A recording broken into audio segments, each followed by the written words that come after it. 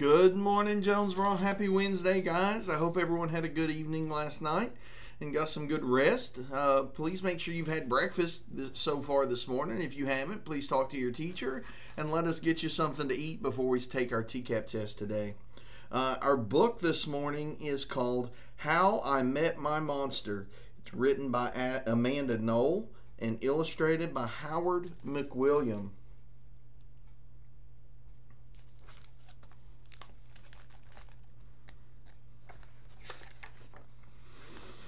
One night, when I reached under the bed for my truck, I found this note instead. From the office of Mr. Z. Monsters, meet here for final test. Z. Ha! My parents were obviously trying to trick me into staying in bed. I didn't believe in monsters.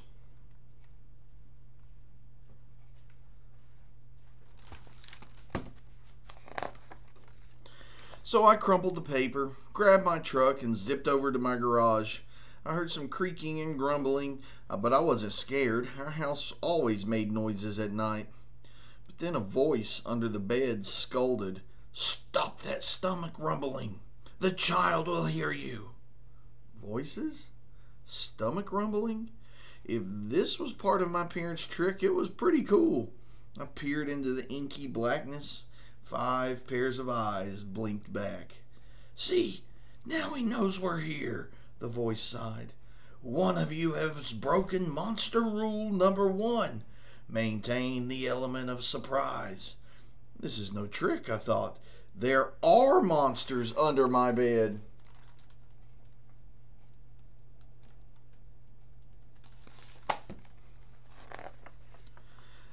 A long-necked yellow monster slid out, followed by 4 little monsters. "Rule number 2, the yellow one instructed. Never block the bed. All of you scoot over." Hey, I realized that one must be their teacher. I sat up straight, mesmerized by the monster parade shuffling across my bedroom.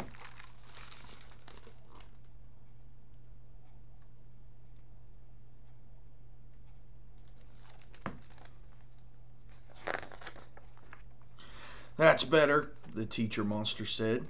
"Access to the bed is clear. Now who knows rule number 3? The purple monster teetered on his tiptoes and gurgled, "Get the child into bed."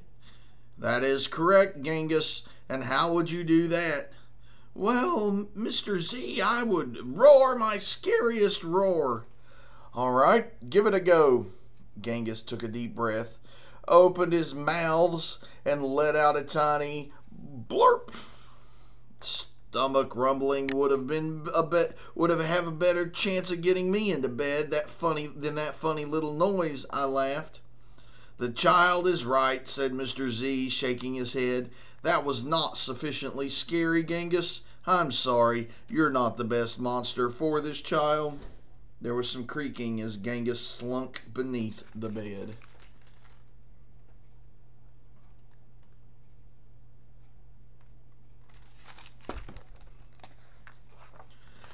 Before I could investigate where Genghis had gone, Mr. Z asked, "Now, who wants to try to get the child into bed?"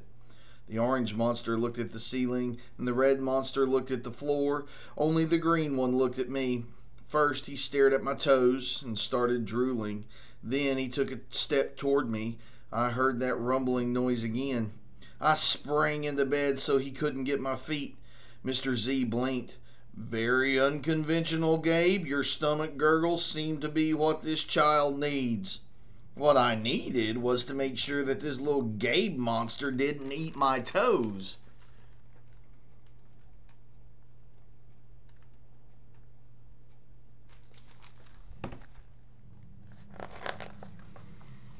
"Right, you 3. This child is now in bed," said Mr. Z. "As every monster knows, the ultimate objective is rule number 4. Who can tell me what that is?" The orange monster bounced and squeaked, "Keep the child in bed until it falls asleep." "Correct, Morgan. And how would you accomplish that?" "Shadow puppets, shadow puppets," she squeaked again. Gabe whistled through his nose and I snickered, but Mr. Z said, "Interesting idea. Try it. Morgan hopped onto my night table and flailed her arms near my lamp. Silly shadows blobbed onto the wall, and a cloud of fluffy fur tickled my nose. Achoo! Morgan stopped at once. Morgan, stop at once, Mr. Z ordered. You're supposed to scare him, not make him sneeze. I'm sorry, but you're not a match either. Morgan's arms flopped to her sides, and she scuttled under my bed. There was some more creaking, and Morgan was gone.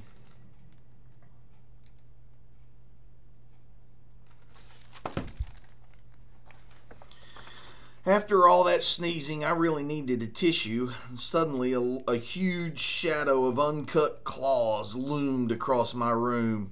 Awesome, I thought, and kind of scary. I froze in place. Powerful performance, Gabe, said Mr. Z. But do either of you see a problem? Ooh, I know, chirped the red monster. The child is out of bed again. Correct, Abigail, Mr. Z continued, and one of you must get him back. Let's revisit rule number 1. Maintain the element of surprise. All at once, poof, the monsters vanished. Then I heard more rumbling. Were they hiding in my closet, making noises to scare me? No, it was only my stomach grumbling. All this excitement was making me hungry.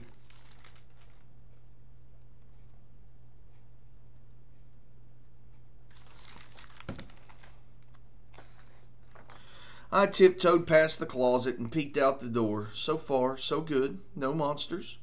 Then I stepped over the squeaky stair and sneaked down to the kitchen. As I reached into the pantry, I heard some chattering behind me.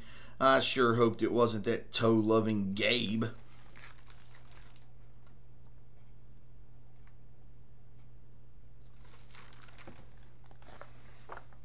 I yanked open the fridge. Ha! It wasn't Gabe. It was just the red monster shivering on the shelf. Found you, I laughed. Nice try, Abigail, said Mr. Z, but this isn't working. You're not the right monster for this child. But Mr. Z, she whined, it's not my fault he's not scared of me. I'm sorry, Abigail, let's go. Abigail clomped behind Mr. Z. When I heard the creaking, I knew she was gone.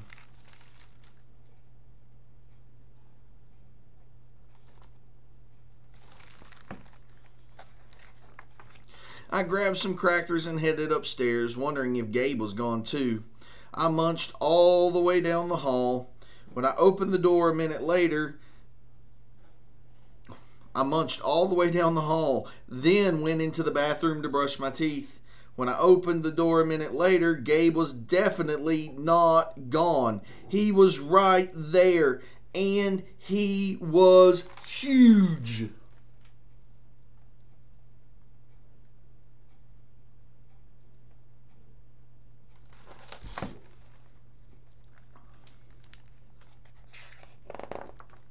I charged into my room and slammed the door. When I leaped into bed, I knew my toes were safe. Whew! I was surprised to hear breathing under my bed, ragged breathing and stomach rumbling. Hey, kid, Gabe growled. Good to see you. I pulled my covers up tight. Now, if you don't mind, I'd like to start the evening with an ominous puddle of drool. I peeked over the edge of the bed. Green ooze spread soundlessly from underneath my bed.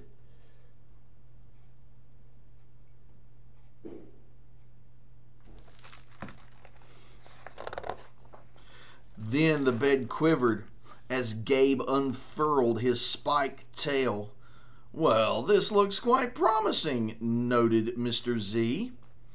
When I heard some more creaking, I knew Mr. Z was gone. I was alone with Gabe.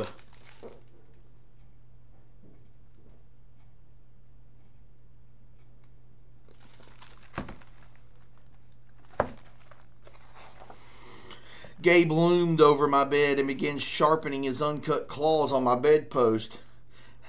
How did you get so big? I gasped. Rule number 5, my friend, he explained. People food makes monsters grow. So thanks for the crackers. Got any toes I can munch on? I scrunched my feet so Gabe couldn't get them. This was way better than playing with trucks.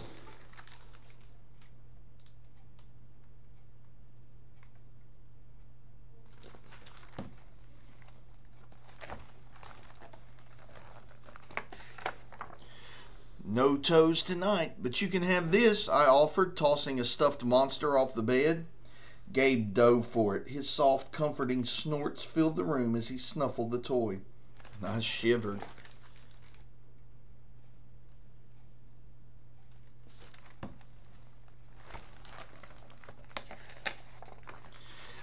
Kid, I think this is the beginning of a beautiful relationship. No other monster can scare me like you, I giggled.